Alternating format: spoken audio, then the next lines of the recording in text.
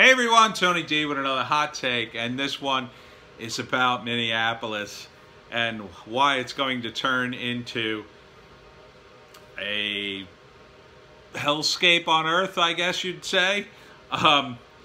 The president of the city council of Minneapolis was just on CNN, not only explaining why they're going to abolish the police department, but why even calling for help means you're using your privilege.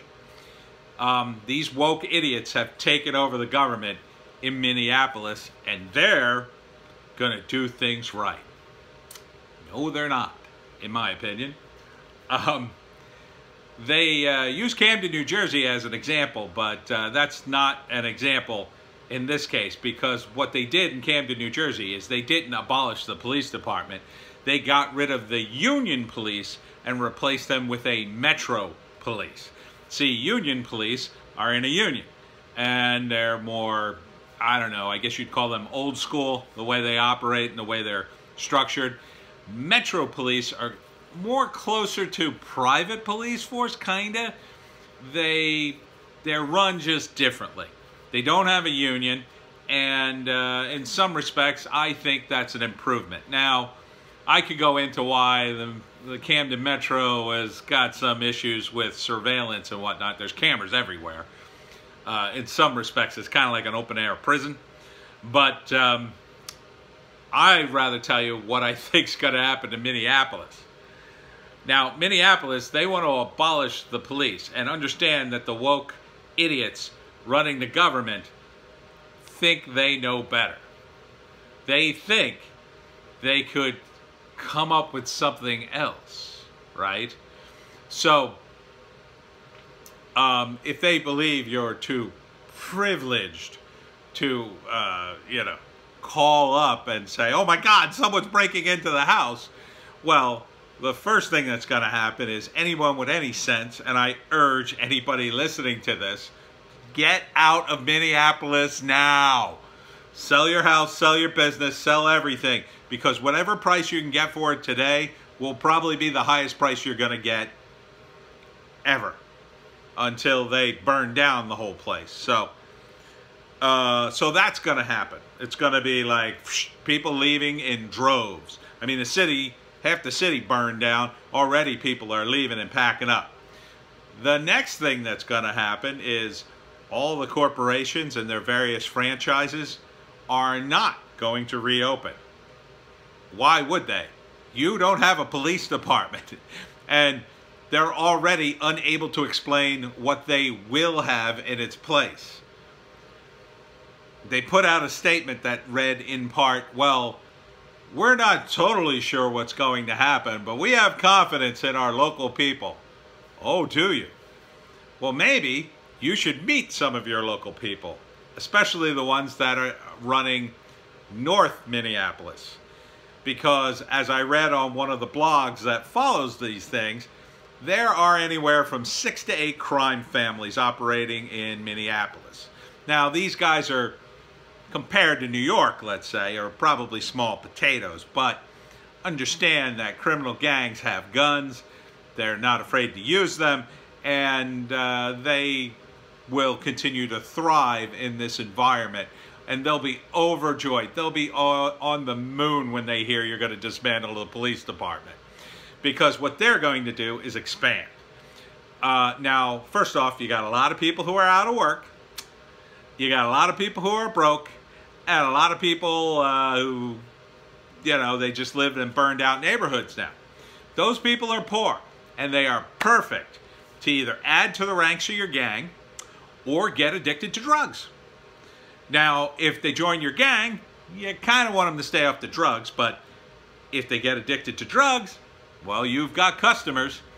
The problem with those customers is they don't have jobs. They're just addicted to your drug. So they got to beg for money and do whatever they can. They got to rip out pipes and, take it to the recycling place or whatever they got to do to make just enough money to get that fix, man.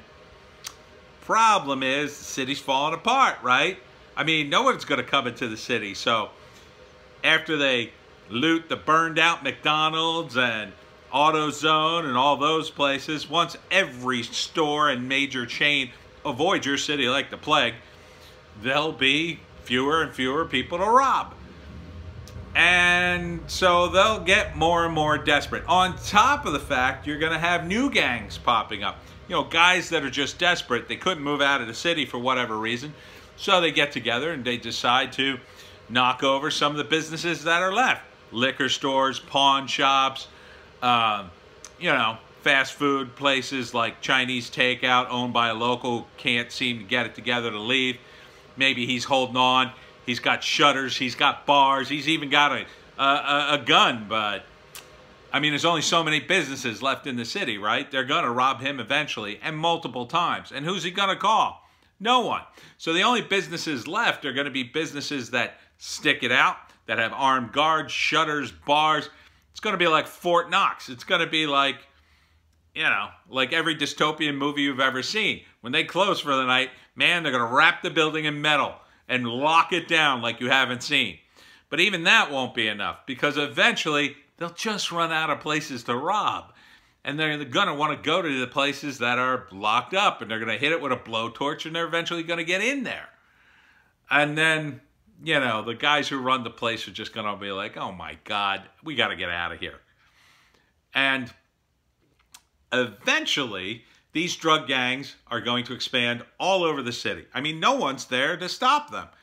Do you think your therapy sessions and your woke rhetoric is going to stop them? Oh, they'll join in the marches and pretend like they're into it too. You dummies. But, you know, it's not like The Sopranos where Tony Soprano went to a therapist. That's fiction. If a guy like Tony Soprano actually went to a therapist, that would be a sign of weakness. That would be a reason to kill him.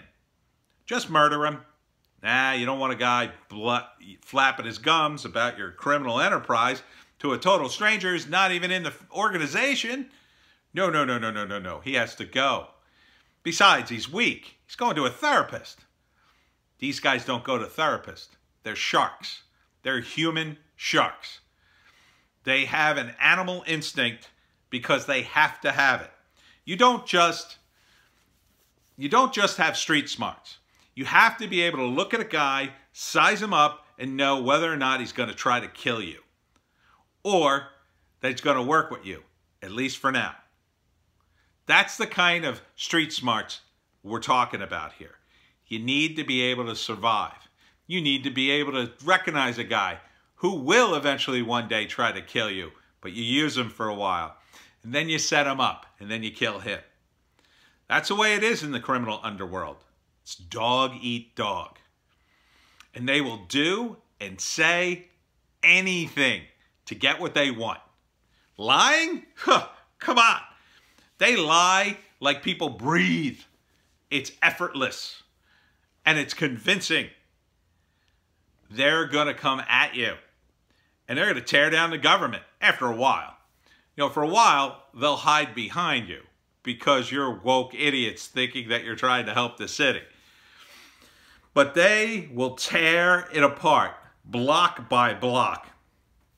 Every institution will be robbed and reduced to nothing because eventually they'll run out of customers and they'll run out of places to rob. At that point, you're going to have to stand up to them. And the moment you do, they will be so entrenched. They will have people in your office knowing way ahead of time what you're doing. And they will obliterate you if they choose to. Now, they may not, because they may have the forethought to say, well, if we destroy the government, then they'll send the army in and kill us all. But eventually, they're going to get at you. They're going to get at your families, and they're going to make you do whatever they want. Sorry, low battery. You have to keep, if not the police force, some kind of law enforcement. Okay? If you dismantle the police force and replace it with counselors, health and human services, they will raid the offices of Health and Human Services. They'll take every scrap of thing that's sellable or valuable, and it will be gone. Every dime you pour into your programs will be torn out by these drug gangs because you won't have the power to do one damn thing to them. They are ruthless, and they'll get increasingly ruthless because as they destroy parts of the city, there's just nothing else left. And eventually they'll have to start going further and further out.